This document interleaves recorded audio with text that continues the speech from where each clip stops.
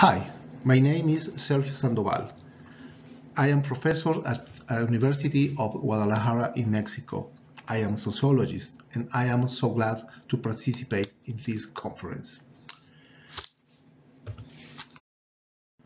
What is the purpose of this presentation? This presentation is an exercise in the sociology of sociology. I'm trying to analyze a case of appropriation of ideas from European sociology by American sociology, specifically the sociology of Pierre Bourdieu. I argue that the analysis of the genesis and trajectory of one of the most influential articles produced by contemporary American sociology can reveal much about the way in which this discipline has evolved in the last 4 decades, as well as its current trends.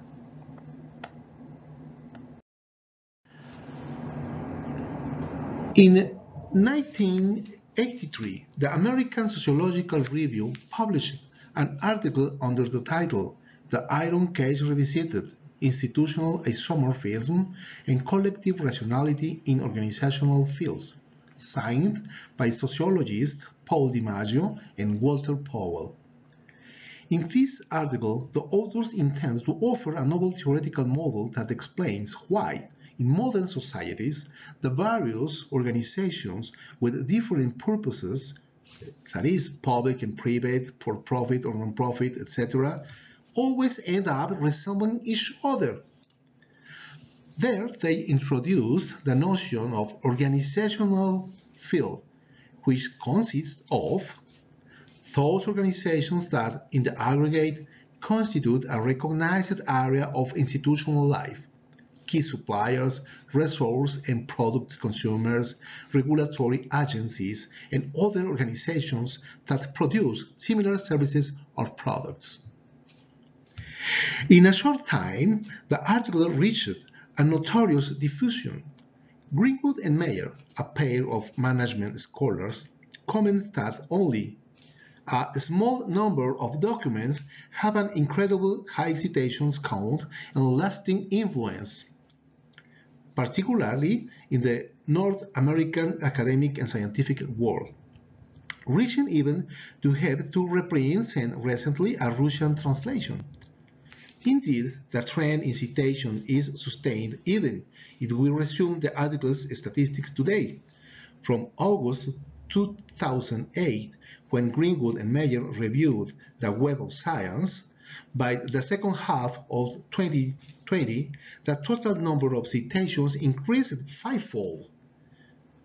From 417 in 2008, it had 13,487 only in its main collection. Okay. But that the article, after almost 4 decades, is increasingly cited is not what should attract attention, but the fact that it is a text that has not had a significant impact on the field of sociology itself. Indeed, although the article was the product of the American specialty of the sociology of organizations, it has had a great influence on other practical or applied disciplines, particularly those of management and business, among many others, on which it concentrates more than 65% of the citations. Although Greenwood and Mayer do not simply highlight this high number of citations and its lasting influence, but reconstruct the history of its elaboration and publication, even their analysis does not stop moving within the limits and interests of the field of management. His article was published in the Journal of Management Inquiry.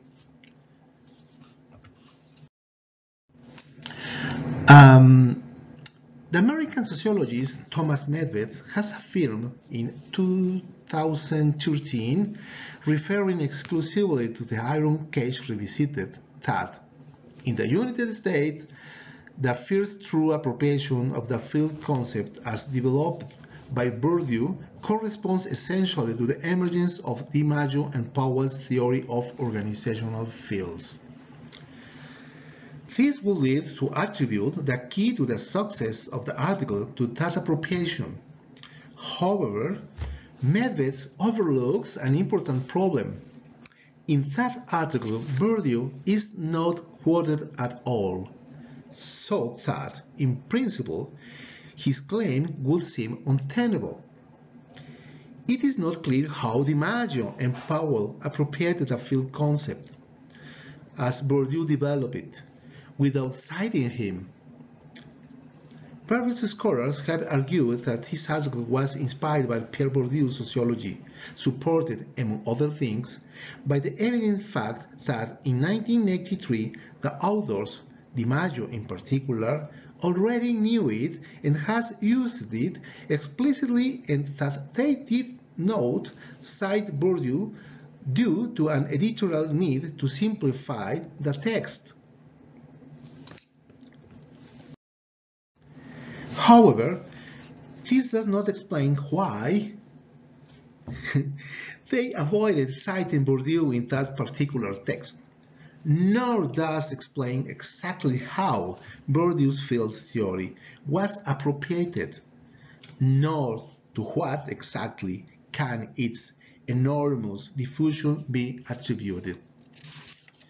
To answer these enigmas, it is necessary to study them separately, but without losing sight of the unity of the problem. I argue that the answers to each of these questions are closely related to each other, even though we have to answer them separately.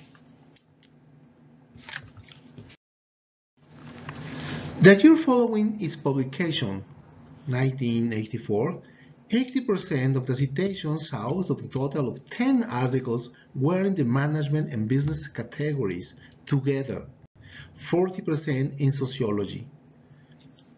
By 1993, 10 years later, although the number of articles had increased fivefold, the proportion of citations was 79.8% in management and business, 30.4% in sociology, and so on. While it is true that the article is increasingly cited in global terms, it is also true that it is less and less so both into management and business categories and sociology, dispersing more and more in very heterogeneous categories.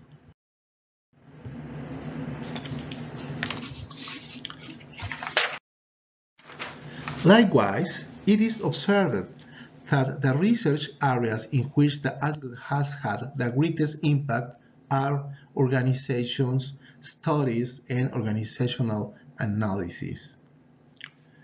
This shows that the article, The Iron Cage Revisited, has been relevant mainly in categories outside the field of general sociology, first imported from the sociology of organizations by the management and business disciplines. In turn, these have favored its more widespread diffusion beyond themselves, mainly through organization studies and, to a lesser extent, organizational analysis.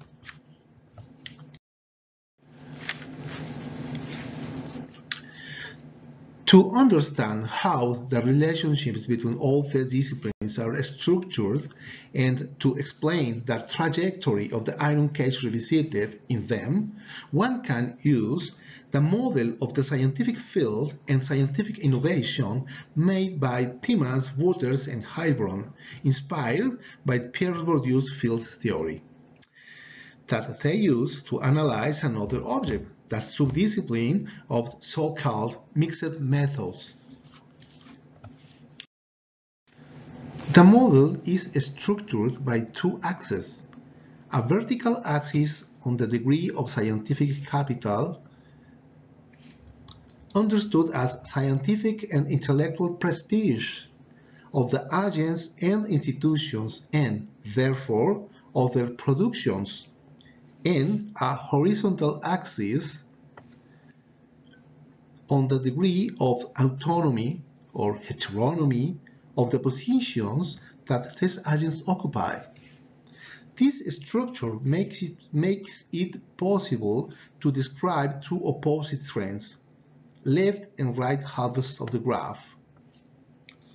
According to the type of scientific innovation that is viable, the higher degree of autonomy corresponds to the fundamental innovation, theories, knowledge, while the lower degree of autonomy, heteronomy, corresponds to innovation related to process, that is, methods and applications.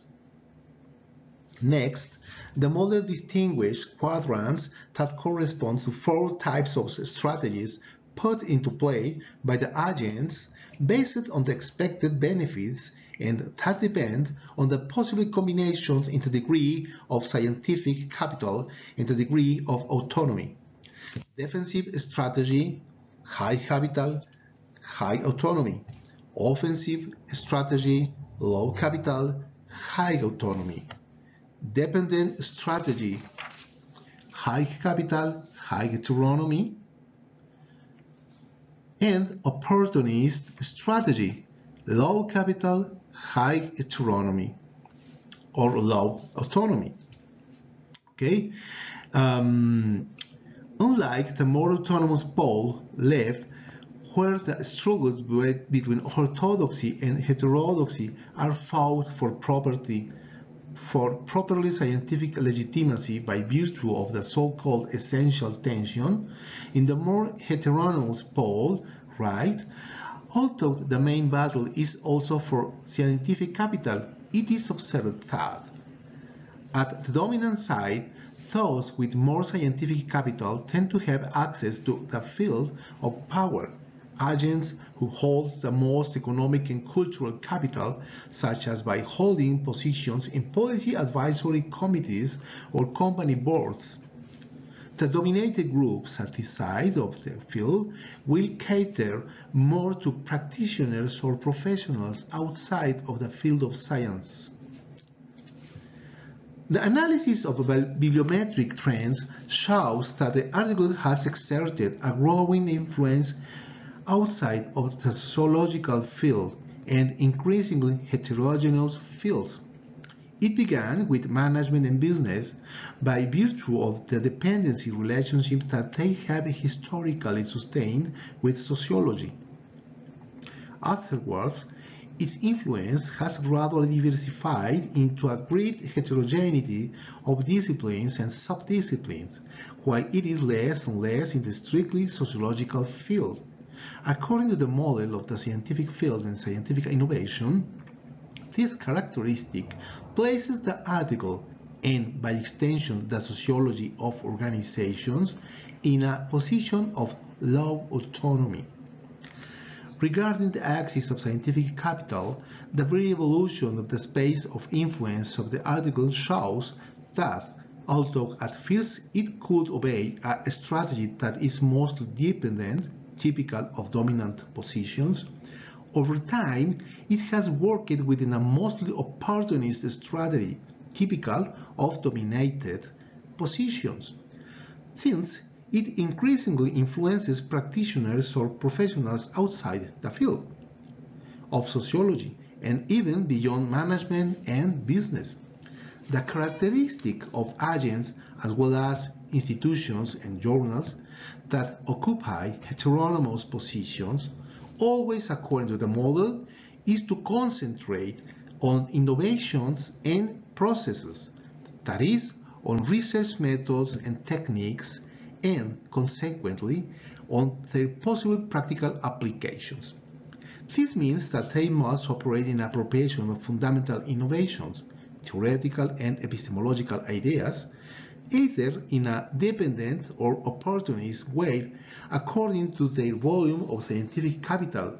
To this process must also be added the fact that said fundamental ideas often come from different national contexts and scientific traditions, giving rise to various forms of appropriations.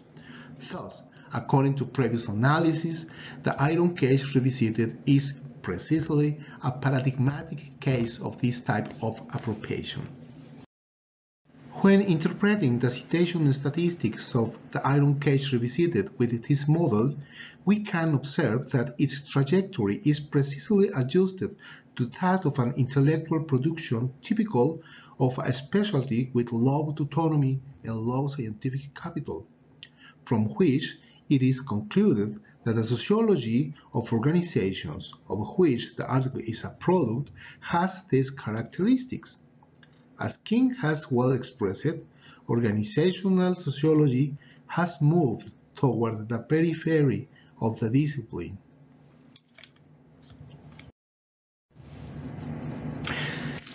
One can identify in the production of the Iron Cage Revisited the implementation of a strategy that, although at the beginning could have been dependent, ended up being completely opportunist, having used Pierre Bourdieu's sociology as a basis without citing him, a fact that, although widely ignored, has been established by various authors. Indeed, bibliographic research allows us to affirm that not having cited Bourdieu in the article was not due to an eventuality, but to a strategy aimed precisely at influencing at the same time the sociological field and disciplines and professions foreign to sociology, an opportunist strategy that was structurally determined, not necessarily conscious, by a particular moment in the history of the American sociological field, in which sociology departments previously driven by the state's social policies began to be subordinate to schools and departments more in line with neoliberal winds, such as business schools.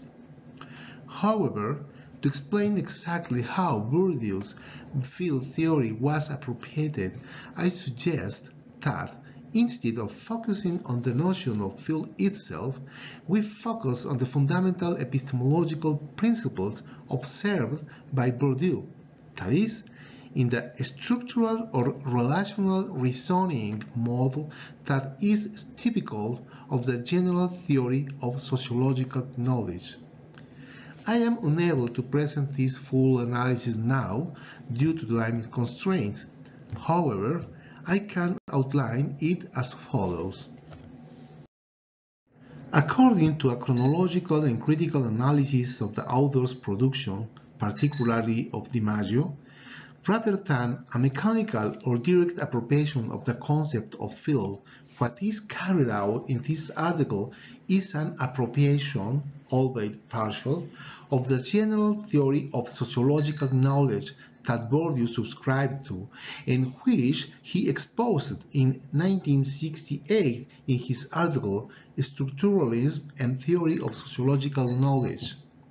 The central idea of this general theory is that sociological knowledge inevitably requires the adoption of a relational mode of thought, the same that underlies the so-called structuralism.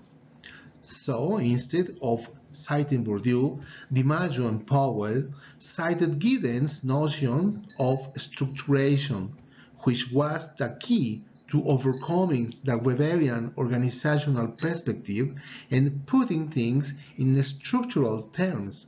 For example, Bourdieu explained in his 1968 article by interpreting in relational terms the Goffmanian idea of total institution that it is sufficient, then, to conceive of each institution or class of institutions constituting the system as so many isomorphic cases of a single group of transformations in order to be able to grasp the invariant characteristics which each of them is given by the logic of the total institution.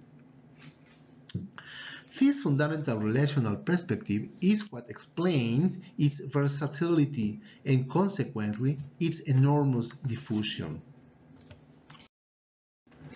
Thus, we can affirm that the great diffusion of the Iron Cage Revisited, mainly in disciplines and professions outside sociology, is explained both by the strategy that determined its elaboration and by its capacity of generalization, which is due to its appropriation of the fundamentals of the general sociology of Pierre Bourdieu. By the way, all this coincides with a tendency in American sociology to put aside Bourdieu's field theory and to privilege the concept of habitus and capital, which produces studies that, while being valuable, are unfortunately partial. For example, this paper you can see in the screen. It is important to always remember that the concepts of habitus and capital acquire their full meaning only in the context of field theory. Okay? Finally, I would like to emphasize that, ironically, if my analyses are correct, to solve the enigmas posed by the Iron Cage Revisited, it has been necessary to analyze it from the very field theory of Pierre Bourdieu. Thanks for your attention.